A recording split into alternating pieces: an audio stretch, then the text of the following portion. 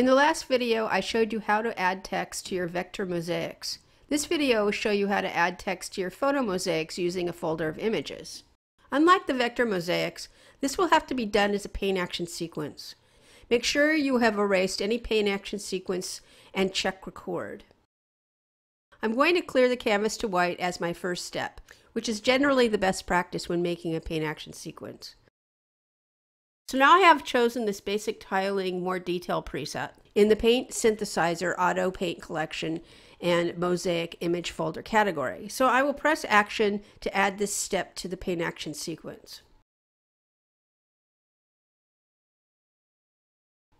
So now that I recorded that preset step, I'm going to edit this preset so that it will tile text on top of the image tiles. So I will choose the brush source and change it to text.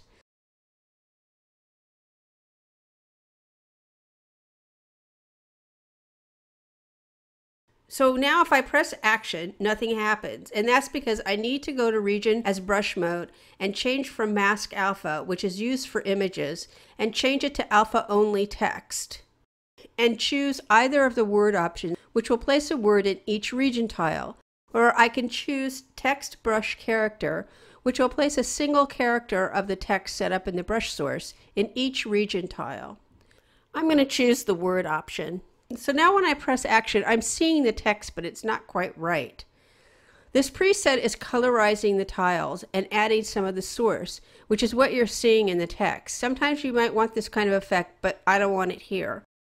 So if you remember from previous tutorials on mosaics, we use brush load in the paint fill setup to colorize a folder of images, which works great with the folder of images, but I don't want it in the text, so I need to turn it off. So now when I press Action, I am just getting the text, but it's hard to see because it is just following the source colors. So I'm going to colorize it in the Paint Source Color panel. I will choose Mid Luminance here so that it will pop a bit, but it will still be following the source image colors.